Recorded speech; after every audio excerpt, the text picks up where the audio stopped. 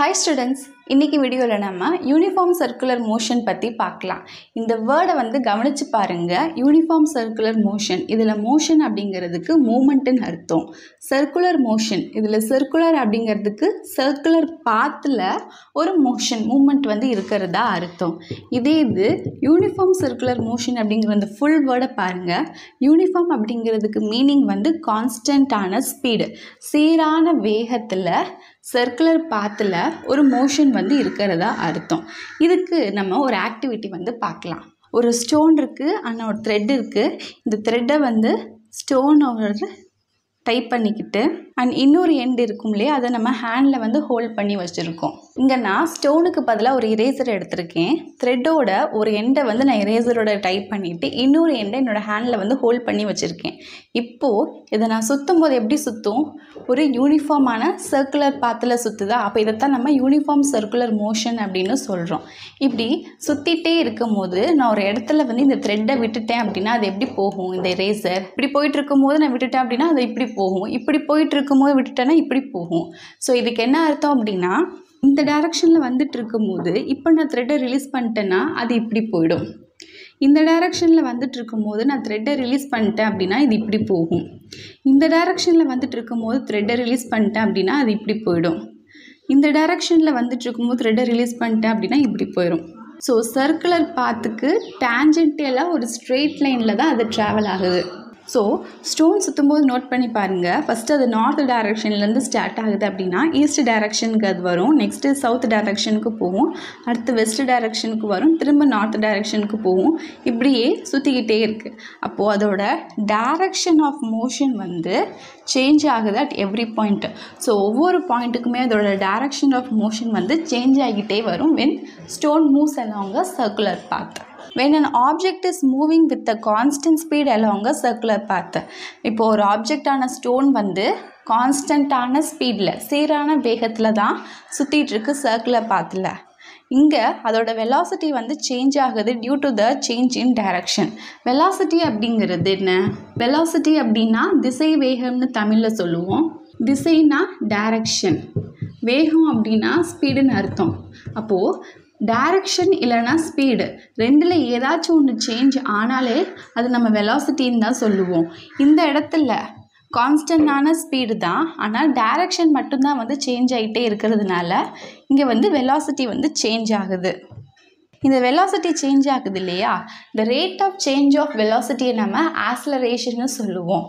So this is a accelerated motion. இந்த uniform circular motion it is an accelerated motion. ஏன் accelerated மோஷன்னு சொல்கிறோம்? ஏன்னா அதோட வெலாசிட்டி சேஞ்ச் ஆகுது. ஏன் வெலாசிட்டி சேஞ்ச் ஆகுது? சர்க்குலர் மோஷனில் கான்ஸ்டன்டான ஸ்பீடு தான், ஆனால் வெலாசிட்டி சேஞ்ச் ஆகுது due to the change in direction of motion at every point. Stone circular பாத்தில் சுற்றுறத நம்ம யூனிஃபார்ம் சர்க்குலர் மோஷன்னு சொன்னோம். இந்த யூனிஃபார்ம் சர்க்குலர் மோஷனுக்கு வேறு என்னெல்லாம் எக்ஸாம்பிள் இருக்குது அப்படின்னா, revolution of earth around the Sun. சன்னை சுற்றி எர்த் ரிவால்வ் ஆகிறது, அண்ட் எர்த்தை சுற்றி மூன் ரிவால்வ் ஆகிறது, அண்ட் கிளாக்கில் பார்த்தீங்க அப்படின்னா செகண்ட் ஹேண்ட்ஸ் சுற்றுறது. இதெல்லாமே யூனிஃபார்ம் சர்க்குலர் மோஷனுக்குரிய எக்ஸாம்பிள். இந்த யூனிஃபார்ம் சர்க்குலர் மோஷனில் நம்ம எப்படி ஸ்பீடை கால்குலேட் பண்ணுறது? இப்போது ஒரு ஆப்ஜெக்ட் இந்த மாதிரி சர்க்குலர் பாத்தில் சுற்றுது அப்படின்னா, சர்க்குலர் பாத் அப்படிங்கிறது சர்க்கிள் தானே. அப்போ இந்த சர்க்கிளோட ரேடியஸ் ஆர். இப்போது ஆப்ஜெக்ட் இங்கேருந்து ஸ்டார்ட் ஆகி சுற்றிட்டு திரும்ப இதே பொசிஷனுக்கு வருது அப்படின்னா அதுக்கு எவ்வளோ டைம் எடுத்துக்குது அப்படிங்கிறது நம்ம டீன் அப்படின்னு வச்சுக்கிறோம். இப்போ இதுக்கு நம்ம சர்க்குலர் பாத்தில் சுற்றுறதுக்கு ஸ்பீட் கண்டுபிடிச்சோம் அப்படின்னா ஸ்பீடோட ஃபார்முலா என்னென்னா, சர்க்கம்ஃபரன்ஸ் அப்படிங்கிறது சர்க்கிளோடைய circumference by time taken. Circumference of a சர்க்கிளுக்கு formula 2πr. Time taken டீன்னு எடுத்துக்கிறோம், அண்ட் ஸ்பீடுக்கு வின்னு எடுத்துக்கிறோம். So v is equal to 2πr/t. Next centripetal acceleration and centripetal ஃபோர்ஸ்னால் என்னன்னு பார்க்கலாம். ஃபோர்ஸ் அப்படிங்கிறது என்ன? ஒரு புஷ் ஆர் புல், அதை தான் ஃபோர்ஸ் அப்படின்னு சொல்கிறோம். ஆக்ஸலரேஷன் அப்படிங்கிறது the rate of change of velocity. அதாவது என்ன அர்த்தம்? வெலாசிட்டிக்கு அப்படிங்கிறதுக்கு ஸ்பீட் அண்ட் டைரக்ஷன் இருக்கும். இந்த ரெண்டில் ஏதாச்சும் ஒன்று சேஞ்ச் ஆனாலே இந்த ரேட் ஆஃப் சேஞ்ச் ஆஃப் வெலாசிட்டியை நம்ம ஆக்ஸலரேஷன்னு சொல்கிறோம். இப்போது இதில் சென்ட்ரிபிட்டல் அப்படிங்கிறதுக்கு என்ன அர்த்தம் அப்படின்னா சென்டர் சீக்கிங் அப்படின்னு அர்த்தம். ஒரு பாடி எப்போ நம்ம ஆக்ஸலரேட்டட் பாடின்னு சொல்லுவோம்னா if the velocity of the பாடி வந்து சேஞ்ச் ஆகணும் either in a magnitude R in the direction.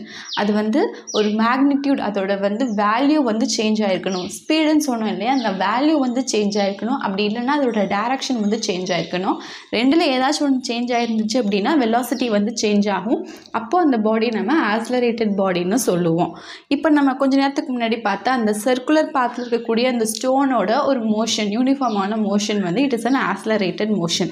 அந்த இடத்துல பார்த்தீங்கன்னா கான்ஸ்டண்ட்டான ஸ்பீடில் தான் அந்த ஸ்டோன் வந்து மூவ் ஆகிட்டு இருக்கு சர்க்குலர் பாத்தில். ஆனால் கண்டினியூஸாக அதோட டைரக்ஷன் வந்து அட் எவ்ரி பாயிண்ட் சேஞ்ச் ஆகிக்கிட்டே இருக்குது. அப்போ இந்த கேஸில் வந்து ஆக்ஸலரேஷன் வந்து இருக்குது, அதோட டைரக்ஷன் வந்து சேஞ்ச் ஆகிறதுனால. அந்த ஆக்ஸலரேஷன் வந்து எப்படி ஆக்ட் ஆகுது அப்படின்னா along the string directed inwards which make the stone to move in a circular path. இதை நீங்கள் உங்கள் கை மூலிமா சுற்றும் போது ஃபீல் பண்ணி பார்க்கலாம். இதோட ஆக்ஸலரேஷன் அப்படிங்கிறது இந்த ஸ்ட்ரிங்கில் தான் இருக்குது. அண்ட் இதோட டைரக்ஷன் வந்து இன்வர்ட்ஸில் தான் ஆக்ட் ஆகுது. சுற்றும் போது ஃபீல் பண்ணலாம், இன்வர்ட்ஸ் உள்ளே பிடிச்சி இழுக்கிற மாதிரி தான் தெரியும். ஸோ இப்படி வரும்போது சரி, இப்படி சுற்றும் போதே வந்து உள்ள இன்வர்ட்ஸாக இருக்கிற மாதிரி தான் தெரியும். So acceleration is acting along the string and it is directed inwards. இந்த ஆக்ஸலரேஷனை தான் நம்ம வந்து சென்ட்ரிபிட்டல் ஆக்ஸலரேஷன், அதாவது சென்ட்ரிபிட்டல்னால் சென்டர் சீக்கிங், இன்வர்ட்ஸில் வருது அந்த ஆக்ஸலரேஷன், பிடிச்சி இழுக்கிற மாதிரி இருக்கும் ரொட்டேட் பண்ணும்போது. And force is known as a centripetal force. ஒரு ஃபோர்ஸ் இதில் வந்து ஆக்ட் ஆகுது, ஃபோர்ஸ் கொடுத்து தானே நம்ம அதை வந்து இப்படி பண்ணுறோம். அந்த ஃபோர்ஸ்க்கு பேர் வந்து centripetal force. Since the centripetal acceleration is radially towards the centre of circle, இந்த ஆக்ஸலரேஷன் வந்து சர்க்கிளுக்கு சென்டரில் டுவர்ட்ஸாக இருக்கிறதுனால த centripetal force must act an object radially towards the centre. இது சென்டரில் இருக்கிறதுனால இதுவும் வந்து சென்டரில் தான் இருக்குது, மஸ்ட் ஆக்ட் ஆகுதுன்னு சொல்கிறாங்க. இப்போ நம்ம சென்ட்ரிபிட்டல் ஆக்ஸலரேஷனுக்கும் சென்ட்ரிபிட்டல் ஃபோர்ஸுக்கும் உடைய ஃபார்முலா பார்க்கலாம். இப்போ ஒரு ஆப்ஜெக்ட் வந்து சர்க்குலர் பாத்தில் சுற்றிட்டு இருக்கு அப்படின்னா அந்த ஆப்ஜெக்டோடைய மாஸ் வந்து m, இந்த சர்க்குலர் பாத்தோட ரேடியஸ் பார்த்திங்கன்னா r, அண்ட் இதோட வெலாசிட்டி வந்து v. And centripetal acceleration a is equal to b square by r. And இந்த சென்ட்ரிபிட்டல் ஃபோர்ஸோட ஃபார்முலா என்னென்னா, நார்மலாக ஃபோர்ஸுக்கு வந்து f is equal to ma போடுவோம். m அப்படிங்கிறது மாஸ் தானே, அந்த m அப்படியே வச்சுக்கிட்டு ஏக்கு நம்ம இந்த centripetal acceleration v square by ஆர்னு போடணும். So f is equal to mv square by R. Next, do you know any force like gravitational force, frictional force, magnetic force and electrostatic force, எந்த ஃபோர்ஸாக இருந்தாலுமே சரி may act as a centripetal force. Centripetal ஃபோர்ஸ்னால் என்ன? Centre seeking force. அதாவது அந்த force வந்து ஒரு circular பாத்தில் வந்து it is directed radially towards the centre, சென்டருக்கு டைரக்டடாக இன்வர்ட்ஸாக இருக்கும். நெக்ஸ்ட்டு ப்ராப்ளம் பார்க்கலாம். a 900 kg கார், ஒரு காரோட மாஸ் வந்து 900 kg, moving at 10 m/s takes a turn around a circle. அப்போ கார் வந்து சர்க்கிளில் தான் வந்து மூவ் ஆகிட்டுருக்கு அப்படின்னா சர்க்கிளில் பாத்தில் மூவ் ஆகிட்டு இருக்கும்போது அதோட டைரக்ஷன் வந்து சேஞ்ச் ஆகும். அப்போது இது வந்து வெலாசிட்டி 10 m/s அப்படிங்கிறது. இந்த சர்க்கிளோட ரேடியஸ் வந்து 25 metre. Determine the acceleration and net force acting upon a car. அப்போது சர்க்கிள் அப்படின்னா அதோட ஆக்ஸலரேஷன் வந்து சென்ட்ரிபிட்டல் ஆக்ஸலரேஷன், ஃபோர்ஸ் வந்து சென்ட்ரிபிட்டல் ஃபோர்ஸ், இந்த ரெண்டுத்தையும் கண்டுபிடிக்கணும். ஸோ கிவன் வந்து எழுதிக்கலாம், மாஸ், வெலாசிட்டி, ரேடியஸ். ஃபைண்ட் வந்து centripetal acceleration and centripetal force. Centripetal ஆக்ஸலரேஷனோட formula என்னென்னா a is equal to v square by R. விங்கிறது velocity v, அது வந்து 10. ஸோ 10 ஸ்கொயர் பை ஆர் வந்து 25 ரேடியஸ். இந்த 10 ஸ்கொயர் வந்து 10 × 10 100ன்னு வரும் பை 25. ஸோ 100ல் 25 வந்து எத்தனை டைம்ஸ் போகிறோம்னா 4 times. So a is equal to 4 m/s square. இந்த m/s ஸ்கொயரில் இந்த செகண்ட் ஸ்கொயர் மேலே போச்சு அப்படின்னா m(s⁻²)ன்னு வரணும். ஸோ ஆக்ஸலரேஷனோட யூனிட் வந்து இதுதான் m/s square. Next centripetal force, இதோட ஃபார்முலா வந்து f is equal to ma. So m அப்படிங்கிறது மாஸ் 900, ஏங்கிறது இப்போ நம்ம கண்டுபிடிச்ச வேல்யூ 4.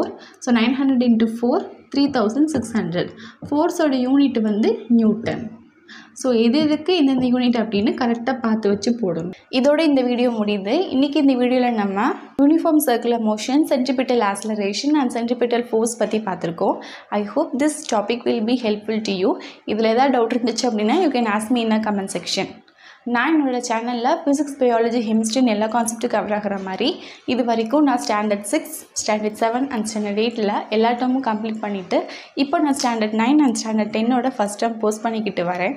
போடுற நிறைய வீடியோஸ் கண்டிப்பாக உங்களுக்கு யூஸ்ஃபுல்லாக இருக்கும். இது வரைக்கும் போஸ்ட் பண்ண வீடியோஸ் எல்லாமே என்னோட சேனல் பிளேலிஸ்ட்டில் இருக்குது. You can go there and see it. Share among your friends circle, subscribe my channel and thank you for watching.